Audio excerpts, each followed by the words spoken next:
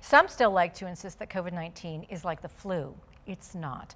The numbers from the CDC make it very clear. Since January, 275,386 Americans have died from the coronavirus. As a comparison, for the entire flu season of 2019 through 2020, 22,000 Americans have died. That's more than 250,000 more deaths from COVID-19. In Michigan today, the state reported nearly 8,700 new cases and 81 new deaths.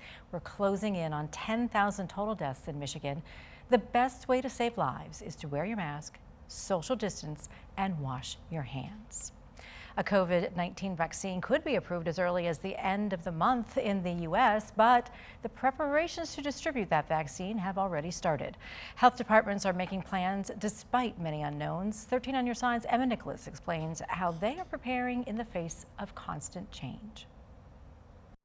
This week, the state's chief medical executive, Dr. Joneigh Khaldun, announced that a number of facilities can already house the Pfizer vaccine using an ultra-cold freezer, and even more facilities can hold the Moderna vaccine. However, the West Michigan County Health Departments that I talked to today say that's just one piece of the puzzle. Kent County recently got its specialized freezer to hold the Pfizer vaccine. We're thinking it could hold upwards of 200,000 doses, but I'm very interested to get our first shipment to see. That first shipment will be prioritized for healthcare workers. Long-term care facilities will be up next. But Mary Wazinski, immunization program supervisor, says even those groups will likely need to be further divided up based on the available doses. You know, you may employ 10,000 people at a hospital.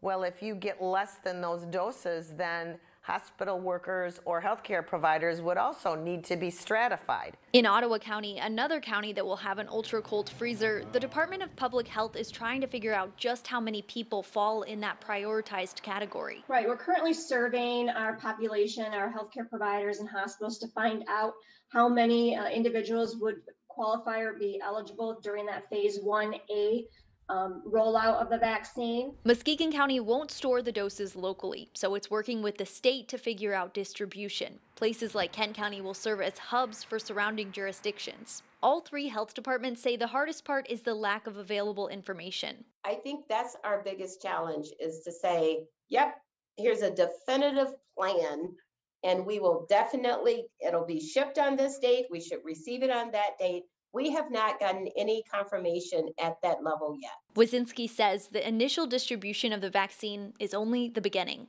I think summer, fall, we'll still be working on this effort, which means the community still needs to do their part with social distancing, mask wearing, hand washing, staying home to help protect those vulnerable people in your family. Emma Nicholas, 13 on your side.